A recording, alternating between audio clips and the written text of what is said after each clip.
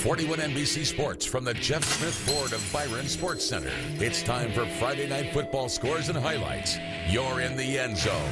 Brought to you in part by Ortho Georgia, the Sanford Company, Capital Cycle, and Dent Doctor of Macon. With Bill Shanks and Tucker Sargent. And good evening, everyone, and welcome to the End Zone. I'm Bill Shanks from Fox Sports 1670 AM and the Telegraph in Macon. It's season 8 for our show, and we are back every Friday night for the best high school football highlights in Middle Georgia. Later on, Tucker Sargent will join us from Eastman for a good matchup in our first game of the week. Also, later games in Dublin and Perry. But first, we start in Macon, where the Howard Huskies open the season at home against Lamar County. It's season 3 for Barney Hester at Howard, and you have to believe the veteran coach wanted a little revenge on Friday night. Howard tied Lamar last year, 19-19 in the season opener in Barnesville. The Huskies were trying for their first winning season in school history. They were 3-6-1 last year. To the Ed 4 Sports Complex, the Trojans and the Huskies for our first highlights of the night. And here we go. A good crowd on hand at Ed 4. Lamar County starts on offense first on their own 7-yard line. Andrew O'Neill with a long run, right sideline near his fans. Tackled by number 63, Josh Harold, near midfield. And now the next play on the 47 for Howard. Handoff to Andrew O'Neill again for 10 yards and a first down. Trojans now knocking on the door. Handoff to Juan Tucker from the 5 to the 1. And then the quarterback, L.G. Smith. Wasn't he the former band leader on Saturday Night Live? I don't think this is the guy, but he scores. Walks it in for the touchdown. Trojans get the PAT on the board. They're up 7-0 over Howard. So the Huskies try to get something going. Covesier King, first play from scrimmage, picked off by guess who? L.G. Smith.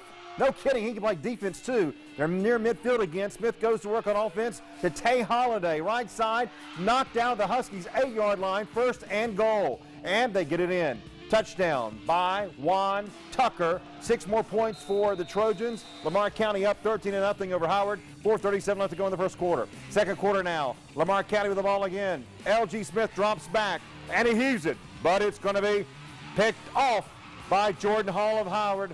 So the Huskies with a big play on defense. Howard now with the ball on their own 36. And watch this. This right here is our first play of the week of the season. Jaron Means. He gone. 64 yards. Look at this run. You ain't going to catch me, brother. In the end zone for the score. Pretty good play of the week right there. 64-yard touchdown, 13-7. Lamar still out on top. Toward the end of the first half, Huskies with the ball again. King drops it, picks it up.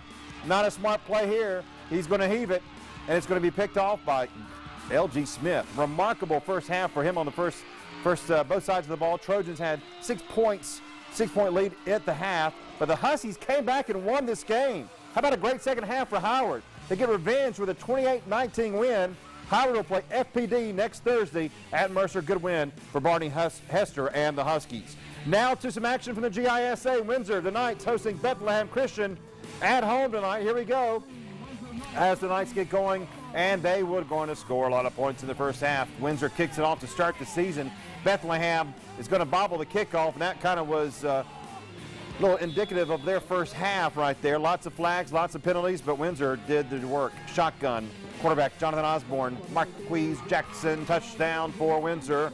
Right there, the extra point would be good, and it's 7-0 Windsor out on top. Windsor gets it back on the 35-yard line. Osborne hands off. Josh Brooks. He gone. I want to say that a lot during this highlight package. He scores. Windsor up by the score of 14-0 right there. Bethlehem now is going to punt it, and this may take a while. Sit back, relax. Marquise Jackson's going to get it. And he's on the 15, 20, 25, 30. Get out of my way.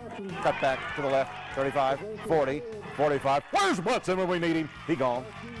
Marquise Jackson, a long 85-yard touchdown, and the Knights are on top of the Knights. Windsor leading by the score of 21-0. Second quarter now. Bethlehem gets on the board. Jacob Parker is going to hand it off to Chris Raterier, who gets it in for 6 points, and they're on the board. Windsor still up by 14. Windsor now on their own 44.